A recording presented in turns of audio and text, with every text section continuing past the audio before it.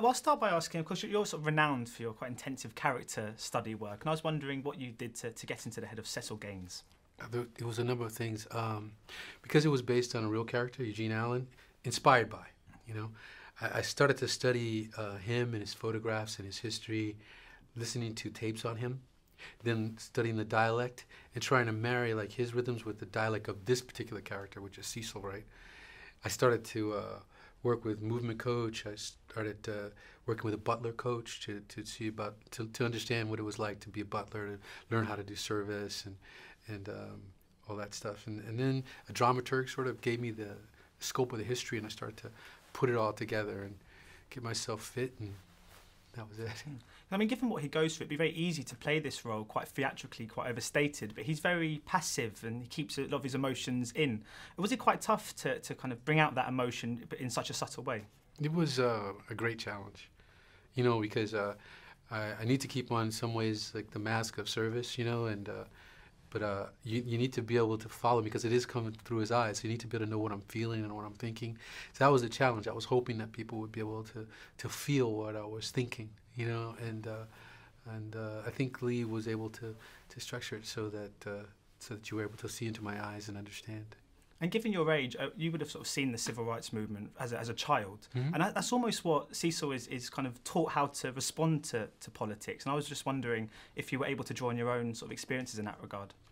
I think so. I mean, I had like very distinct memories of like certain things, King and Kennedy and about the Panther movement and all those different things kind of played a part. And being bused, you know, as a youth, as a kid, helped to fill in like some of the tapestry of it, and then the individuals that I met and I knew that were involved in that period in time, who had talked to me about it, really helped me a lot.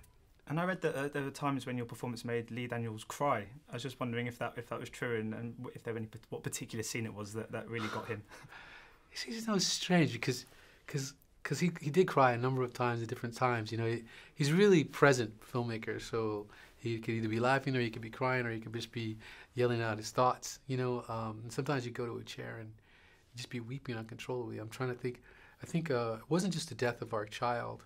It was like some of the scenes too when I was older. I think it reminded him of like, you know, because I played till the 90s. I think it reminded him of some of the older people that he knew and the losses, you know, that they had and the things they went through.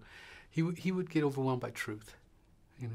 I was fortunate enough to interview David Oyelowo last week, cool. And he was talking about how much he enjoyed and how amazing it was to have Oprah play his mother. Mm-hmm. So it must have been pretty cool having her play your wife. She's amazing. We had wanted to work together before. We knew each other. And this was a great opportunity, and she's like so committed, and I think she's so strong in the movie. And I mean, this film kind of builds up towards the Obama election. And for considering this is about somebody else's life, somebody else's experiences, was it quite strange to tie it all up with the memories I imagine you know very well yourself and can remember very well? Yeah, I think it is. You know, I mean, it was a great way to move the film because you can see, you watch this guy who came from just a step above being a slave. He was like a sharecropper, all the way to the White House, and then finally to the current president, to Barack Obama. And I think it's an overwhelming journey. And I remember what it was like when he was elected and the feelings that I had, and put that on top of all the other things that I'd experienced in the movie and was carrying with me. It was quite overwhelming, you know. And then getting to the White House at the end, and then being that old cranky guy, but you know, who still gets to go meet the president, was a great honor. My final question is, I read that you were sort of working on a Louis Armstrong screenplay. I was wondering how that's coming on, because that's something I'd really love to see. And would you be playing the lead as well? Yeah. There'll be a few different incarnations, younger guys, younger Louis, but it's coming along great. Actually, we're debating about whether we're going to start it at the beginning of next year. We're going to start pre-production, so it looks like it's going to move forward. Oh, brilliant. Can't wait. Well, thank you so much for your time today. Thanks. Appreciate it. Thanks Thank so you. much, man.